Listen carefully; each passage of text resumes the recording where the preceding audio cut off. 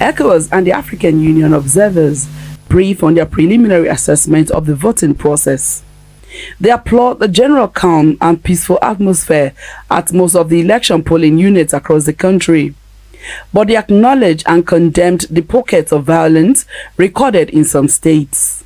The increasing misinformation and disinformation on social media, including misleading conjectures and projections regarding the outcome of the 25th February 2023 general elections, liable to cause disaffection and inflame tension in the polity.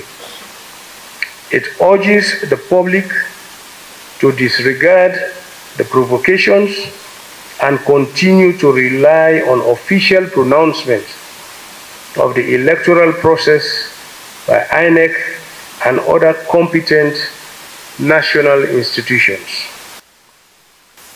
The electoral environment was generally peaceful, despite isolated incidents of violence, and the polls took place against the backdrop of a cash crisis following the redesigning of the Naira currency, while a range of stakeholders acknowledged this in a positive spirit and supported the policy of the Naira redesign.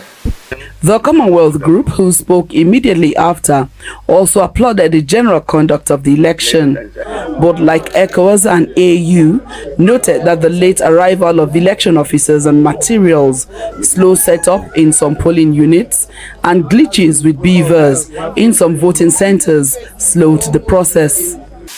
The close and count followed the due process for the most part with a high degree of transparency. And though various polling units experienced significant delays in closing due to their late openings, we found that the management of closing and count procedures varied in consistency. The mission calls for total commitment to the rule of law and democratic principles until the conclusion of the process.